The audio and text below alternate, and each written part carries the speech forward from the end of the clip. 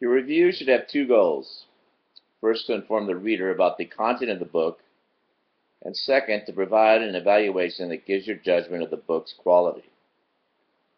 Your introduction should include an overview of the book that both incorporates an encapsulated summary and a sense of your general judgment. This is the equivalent to a thesis statement.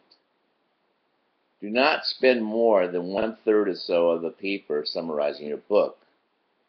The summary should consist of a discussion and highlights of the major features, concepts, themes, and ideas from the book. While you may use direct quotes from the book, make sure that you always give the page number. Such quotes should never be the bulk of your summary.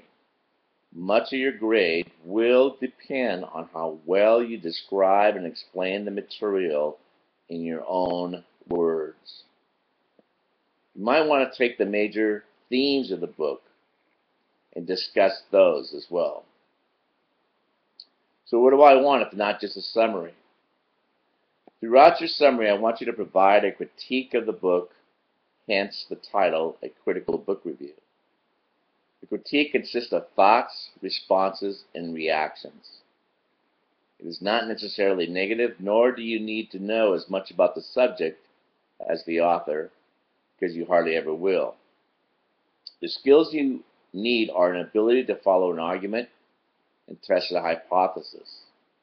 Regardless of how negative or positive your critique is, you need to be able to justify and support your position.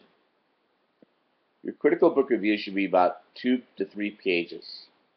Make sure that you include the title of the book and the author in the first paragraph. Your thesis statement needs to be the last sentence in the first paragraph. I have included several documents that will help you in writing the review. Also, refer to your textbook.